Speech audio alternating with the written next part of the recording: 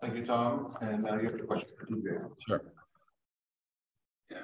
If you are elected, TJ, will you commit to voting against any restriction on an Oregon woman's access to and right to an abortion if that is her choice? You take the oath that you're going to uphold the Constitution, right to life is one of the first things that's in there. And I don't know how you pick and choose and say, okay, I'm going to uphold this part of the Constitution, not that part of the Constitution.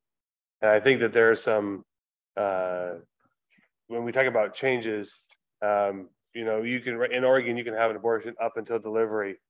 And I think that that's something that a lot of people feel, they're surprised when they hear that. And I think that if in representing House District 19, I think overwhelmingly the folks there in my conversations with them, I would support some changes there. So I would be listening to the voters, talking to my constituents, and making sure that what I vote is a reflection on their values.